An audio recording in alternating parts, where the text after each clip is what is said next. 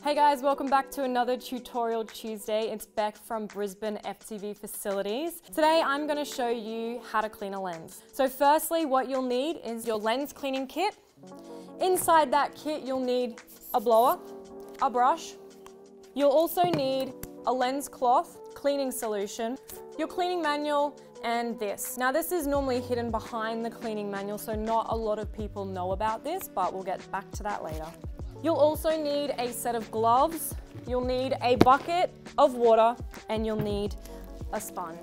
So let's get started. Firstly, what you want to do is you want to just take off the lens.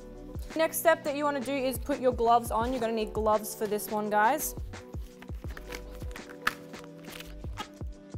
Now, as I said earlier, it is best to have hot water for this. It gives it the deepest clean and the best results. So let's jump in. So the next thing you want to do is you want to put it into your hot, soapy water.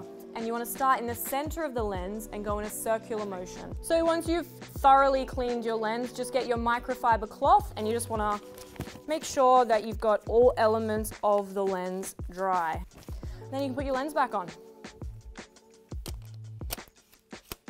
So guys, as I mentioned before, we also do have this sandpaper sheet, which is normally kept in the back of the lens cleaning kit. Now I know a lot of you guys really enjoy that Super 8 look, so this is what normally filmmakers would use to get that look.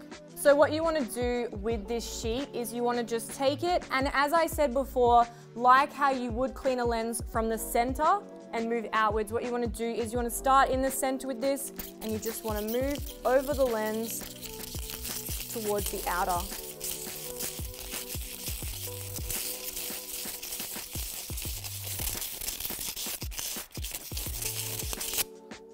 And there you have it, guys. Not only does this give a great film grain look, but it can also help to get rid of any of those smudges or leftover marks that might not have been cleaned when you dunked it in the hot water. Well, that's it for Tutorial Tuesday. I hope you guys enjoyed that. Please let us know if you have any questions or other content that you'd like to see. But for now,